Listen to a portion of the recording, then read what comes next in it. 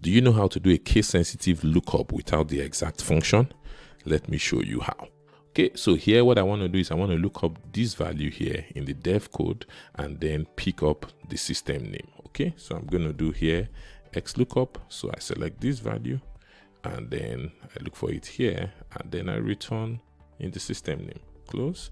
Okay, so as you can see, it gives me production debug, DBG, but this is what I'm looking for, right? But because this DBG is just the uppercase version of it and XLOOKUP returns the first instance, it gives me production debug. But what I really need is dev debug. So what do? I come back into my XLOOKUP and I take advantage of one of the arguments there, which is the match mode. And in the match mode, you will see that I have the regex match. Okay, regex match is 3.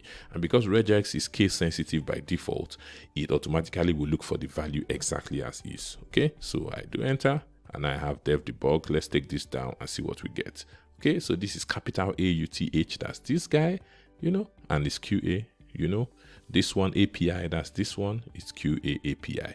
So with that regex match, you are able to do a case sensitive lookup and you don't need the exact function. It's easy when you know how. Subscribe for more.